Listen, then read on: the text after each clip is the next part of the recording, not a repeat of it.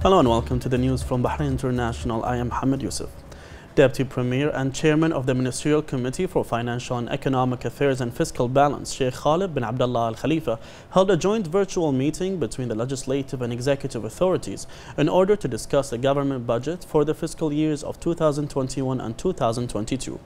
Among those present in the meeting were the Minister of Finance and National Economy, Sheikh Salman bin Khalifa Al Khalifa, and the Minister of Parliamentary Affairs, Ghanem Al Buainain, along with the representative and Chairman of the Committee of Financial and Economic Affairs at the Representatives Council, Mahmoud Al Bahrani, the representative and Chairman of the Committee, Ali Ishaqi, the Shura member and Chairman of the Shura Financial and Economic Committee, Khalid Al Masqati, and the Shura member and Deputy Chairman of the latter committee, Rida Faraj. The Deputy Premier conveyed the greetings of His Royal Highness the Prime Minister, Prince Khalifa bin Salman Al Khalifa, and His Royal Highness the Crown Prince, Deputy Supreme Commander and First Deputy Premier, Prince Salman bin Hamad Al Khalifa, to the two councils and wished them further success in achieving more for the citizens and the country. He affirmed that the 2021 and 2022 budgets are based on preserving the interests of the citizens as per the royal vision of His Majesty King Hamad bin Isa Al Khalifa, which affirms that the citizens are the pillar for sustainable development, along with all initiatives, plans and strategies by the government. The Deputy Premier said that the Cabinet approved the budget for the next 2 financial years, which affirms the government's commitment to achieving financial sustainability despite the challenges posed by the pandemic with which the entire world is dealing with.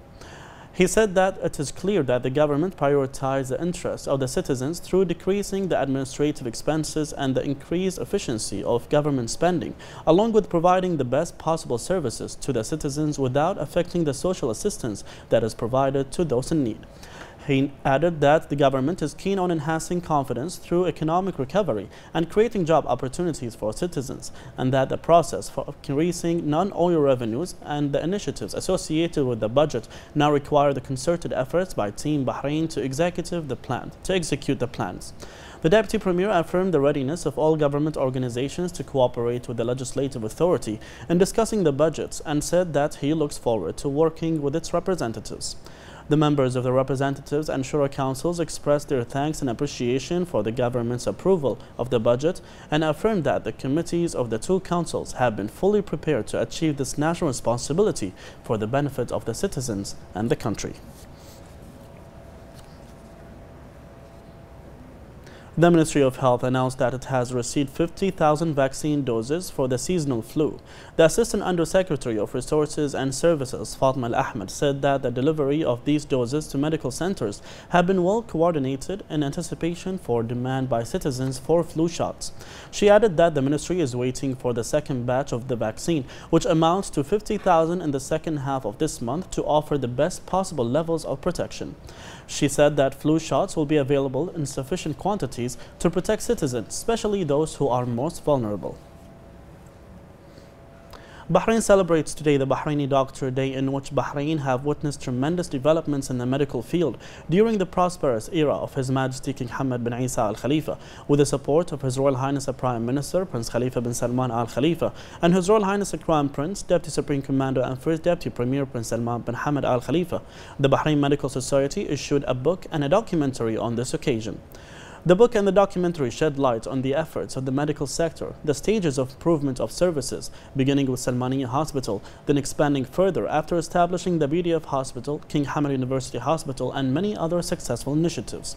The book and the documentary highlighted the care given to the Bahraini doctor, which comes following the approval of His Royal Highness the Prime Minister to allocate the first Wednesday of every November as the Bahraini Doctor Day, and allocating the Khalifa bin Salman Award for Bahraini doctors.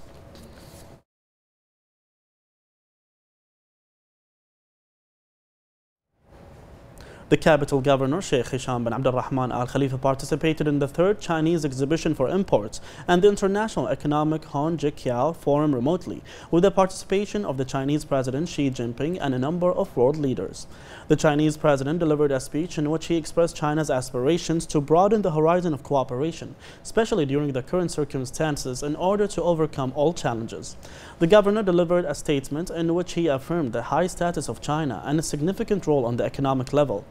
He praised the bilateral relations and expressed aspirations to further enhance these relations and cooperation in all fields.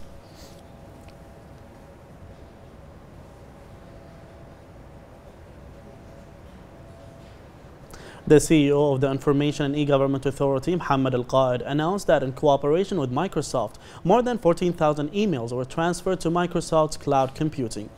Al-Qaid affirmed that 45 government entities under the umbrella of the government agreement signed with Microsoft have been able to benefit from integrated digital solutions in order to enhance safe government operations and services and improve the efficiency of the information technology sector and implementation of the directives of His Royal Highness the Crown Prince by strengthening the role of the public sector as an organizer and active partner of the private sector in order to increase the pace of economic development and create promising investment opportunities in order to achieve the Kingdom's Economic Vision 2030.